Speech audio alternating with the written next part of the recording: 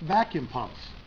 Good morning, ladies and gentlemen. I'll be talking to you a little bit about why vacuum pumps normally fail.